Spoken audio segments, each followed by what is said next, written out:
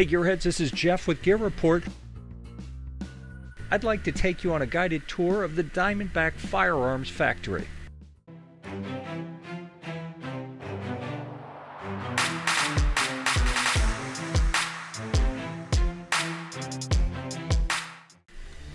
As Cody takes us around the factory, I'm just going to let the camera roll so you get to see everything as we walk through. This is already going to be kind of a long video, so in order to make it a bit easier to watch, whenever we hit some dead space, I'm just going to go ahead and fast forward it.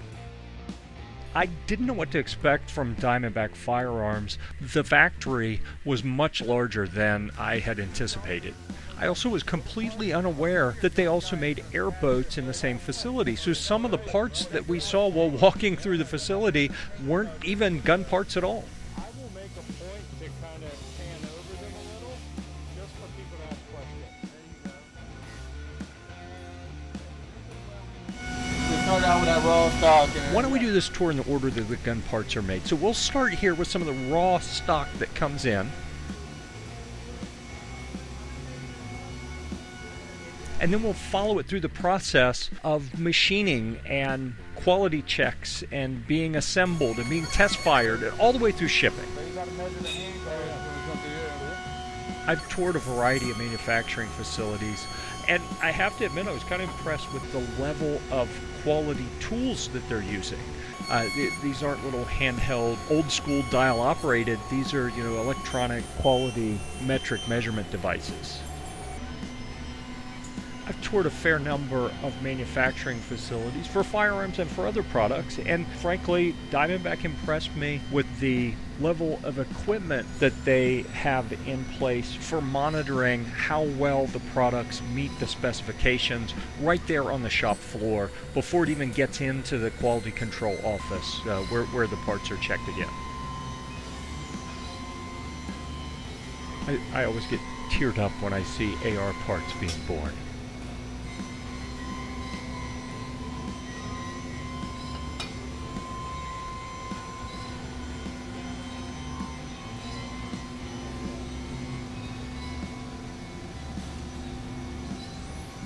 This facility really is just a big maze of CNC machines.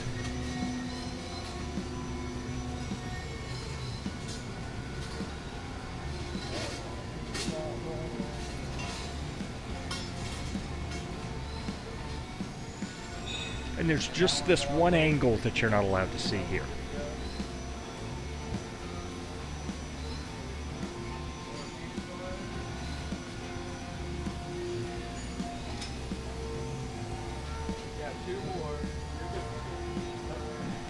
No, I'm not saying that this machine operator is in the witness protection program.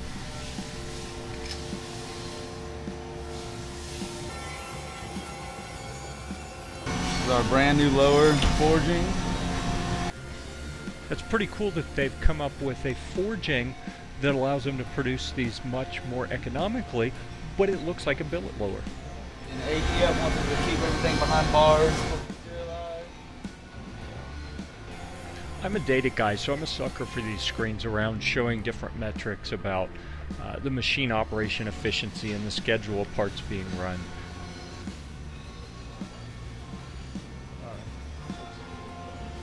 And seriously, who doesn't like a good quality policy?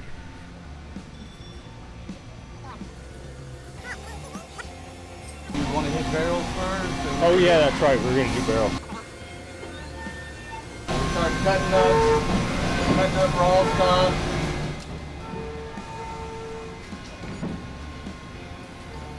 They are cranking out a serious number of barrels.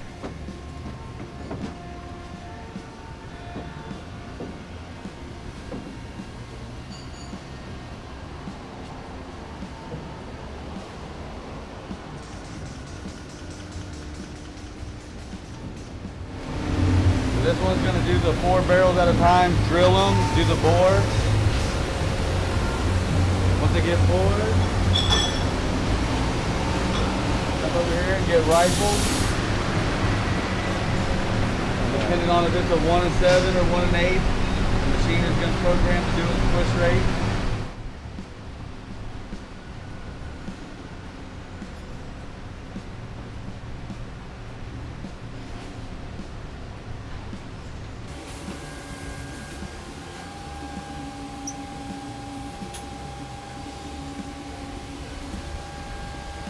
I think Cody was starting to sense that I like machines, and if he didn't keep me moving, we're going to be here all day.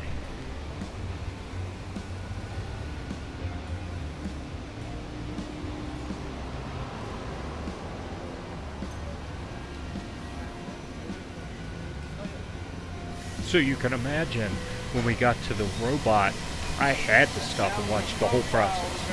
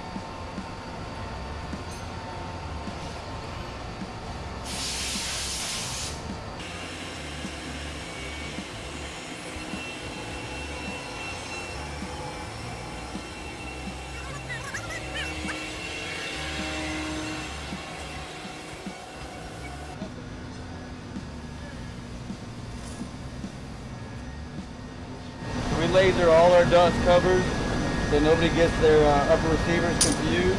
Yeah.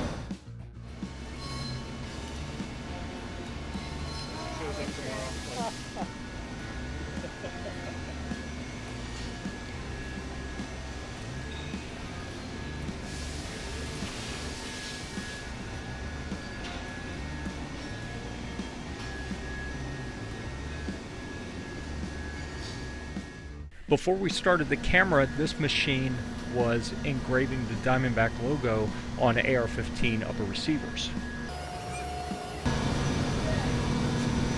Not broach, and this is after broach.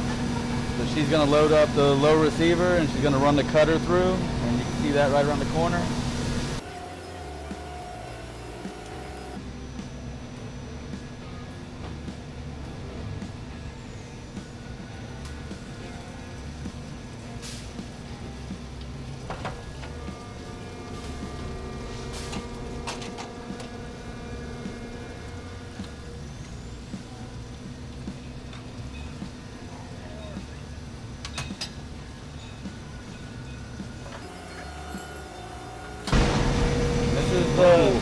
The egg of the AR, so it's getting ready to be hashed into something nice. So this is how we get them in from our forger.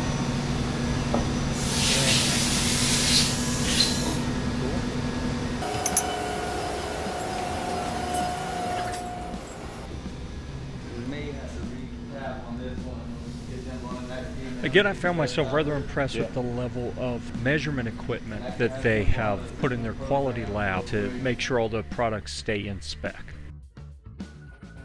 It's valuable, it's more valuable for people who recognize the type of machinery, but you know, the more high-tech working. Photogenic piece here.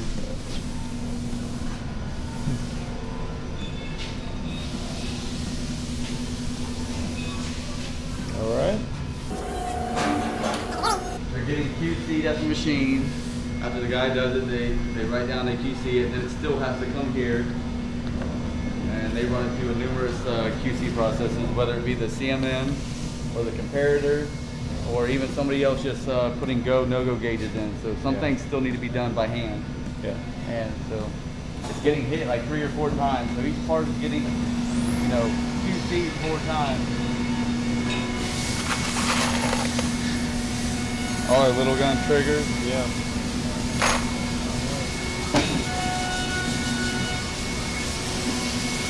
So then it would be coating. You'd want to hit coating, and that's going to be next door. It's our brand new building. We're trying to keep up with the coating demand. Like I say, like every part, it gets checked at the machine, and then it goes through QC.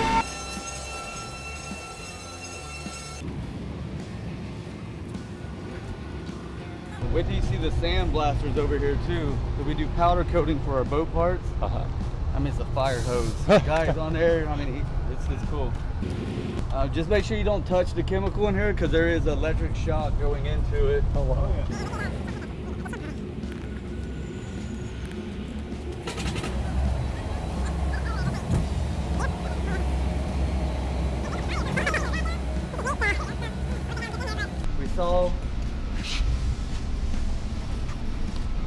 So we hold it right here, so when it anodizes, you're not going to see an imperfection. So a lot of people will hook it somewhere in the rail, and then once it anodizes, you see like a little white spot. Oh, wow. This way, hook it there. It's sandblasted, deburred, and then we're going to go take it to the tanks over here, and then we'll have a nice anodized part.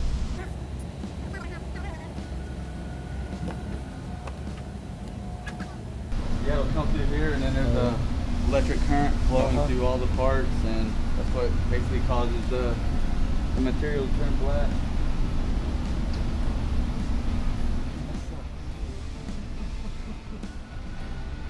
This is the part of the tour where I actually had to keep an eye on young Brandel. He saw these big vats of acid and thought, if I can get in one of those, I'm going to get superpowers. He may have read one too many comic books.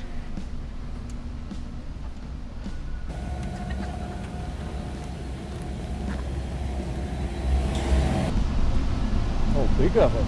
Is it paint room and oven? Or? Yeah, so our powder coat has to be baked on.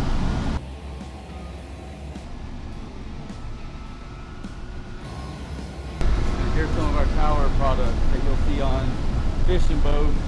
You'll see them on wakeboard boats.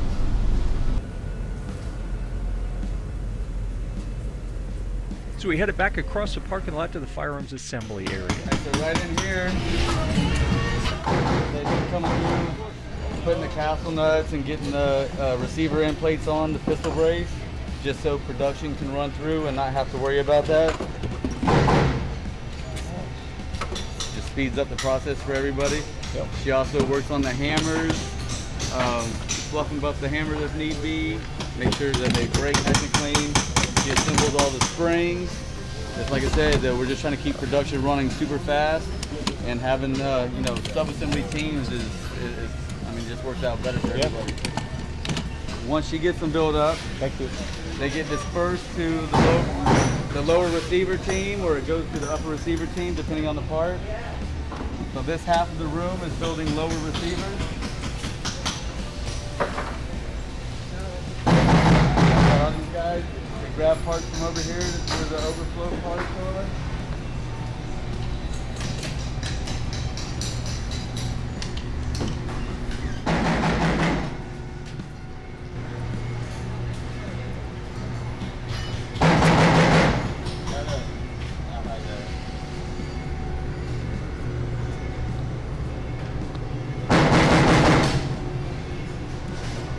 Half the room is all upper receiver, and then up here on the back of the wall it has all our mobile brakes that we make. Right. This is for our 7.62 by 39, so we kind of kept with that AK kind of look. Yeah. And then our muzzle brakes. And they grab all the parts over here, make sure it's uppers. And then the middle, they meet together, they put the gun together, and then it gets put on a cart.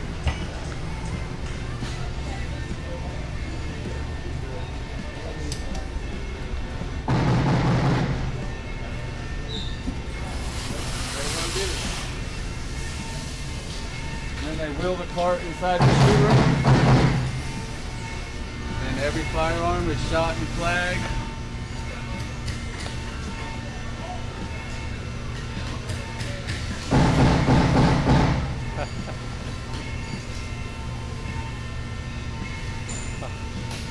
Cool. And once they're shot,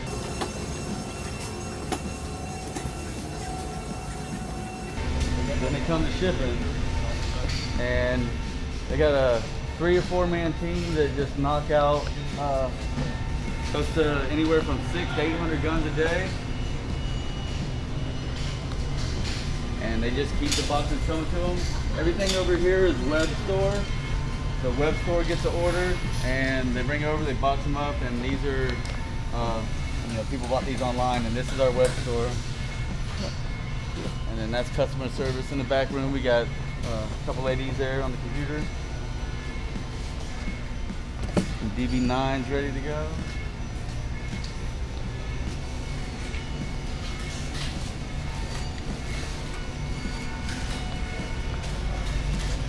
And we got some 308 13.5 inch about to go out the door. Cool. So this is the rack that goes in the where they're shooting. That's why the brass is in here, right? Yeah, yeah, they can get brass everywhere in there, yeah. Show you pistol assembly.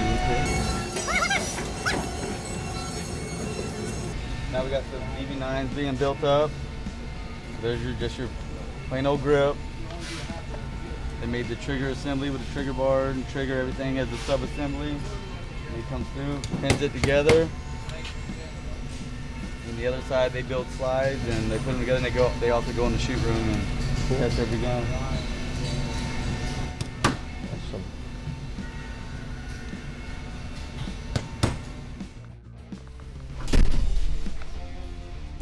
And all of them come through here and get shot up.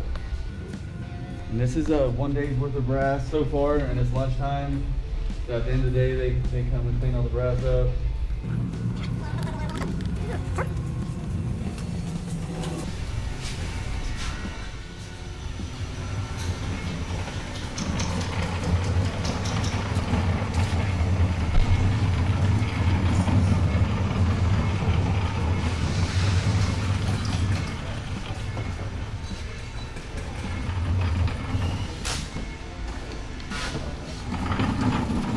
Balance all over the place with it. He's putting the gas blocks together.